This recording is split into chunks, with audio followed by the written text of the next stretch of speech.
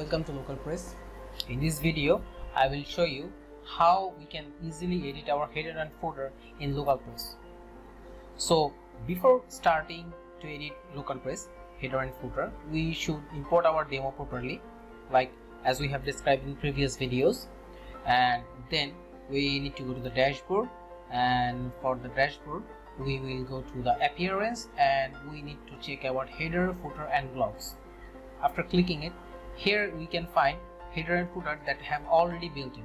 We need to click on edit with Elementor for header, and for footer same, edit with Elementor. And yes, it has loaded. So here actually our header is the logo. We can change the logo from here. We can edit the menu, that means the menu design, and we can select the menu names, the selected menus actually. For the menu we can go to the dashboard again, and we will go to the menus, and here is our the menu. Just click the selected menu is menu 2 in here. So if we want to edit here, like we need to change the button book now, we can rename it that Colas. Let's say, is it updated or not? Okay. If we reload the site, and you'll find it has Colas. It has already edited. Similarly, we can edit the footer from the footer section. Here is our footer. We can change the logo as like image. We can easily place any other elements that has already in Elementor. Also, we can change the social icons, we can change menus and any other things we can easily edit. We can change colors, like in this section we can change the brand colors to, it has currently in blue, we need to make in green. Okay, that's it, has already made in green. Let's click on the update and reload again, and if you go to the end, okay, that's it, has already updated.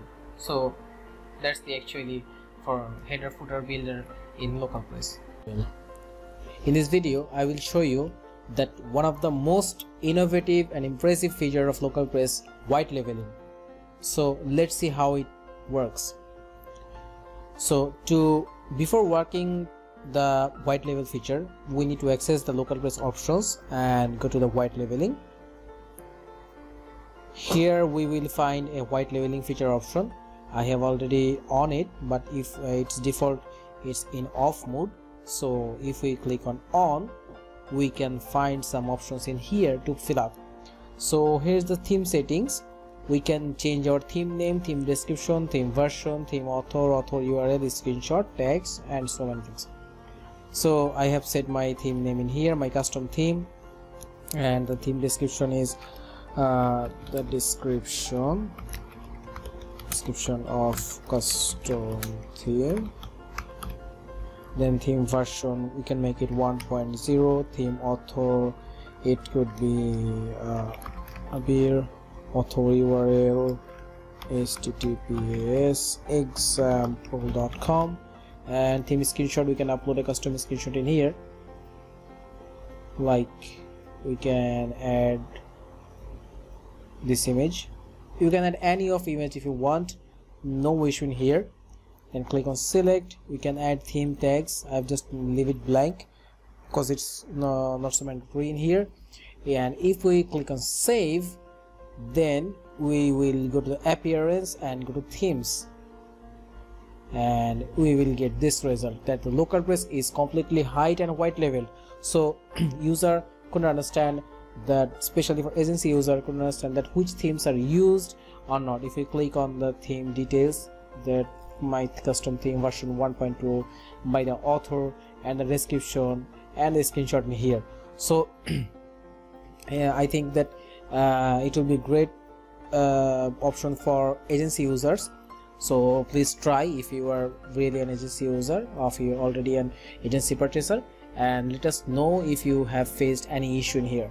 In this video I will show you that how we can actually limit access for especially the agency users.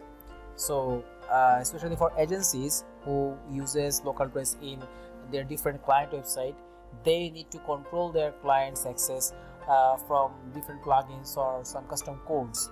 as the customers or the users couldn't access all of the options and they can control all of the things of their site. It's for security purpose and especially for white labeling and also for service purpose. So let's see that LocalPress, how can you help to improve or to control all the access from a single panel. So if we control the agency the access limit feature, we need to go to LocalPress option and the limit access. And in limit access, we will find some options in here. We just click on hide or show in here. Like if we hide the Elementor settings, I have didn't install Elementor yet, that's why the Elementor option not coming. But we can control other options in here, like we can hide Elementor settings, WordPress settings, theme settings, plugins. This user can install any third-party plugins or any third-party themes yet, even user settings, tool settings. And if we click on save and if we click on reload, then the settings has already hide. So last but not least, we didn't hide the LocalPress settings yet, but if we want to hide the settings, we can click on select and it will hide. But an important issue that if we hide already, then how can we get back if we want?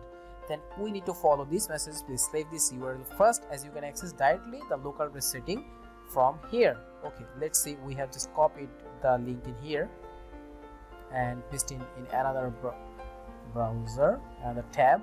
Okay, let's stay. Then we click on save on and click on save. If we reload it, that LocalPress option has already hide. If we click on dashboard, we couldn't access the LocalPress option yet. So how actually we get back to it? That we have already saved the LocalPress admin URL. If we go to this URL, it will redirect us to the LocalPress original admin panel. So if we go to the limit access here, we can hide the settings in off, and if we save it and if we reload it, then all of the settings will be back here. Then we can easily access all of our custom settings like white labeling, call pop-up, general settings, or if we can make it also the hide off, or we can control in the settings from here. So that's actually the limit access feature.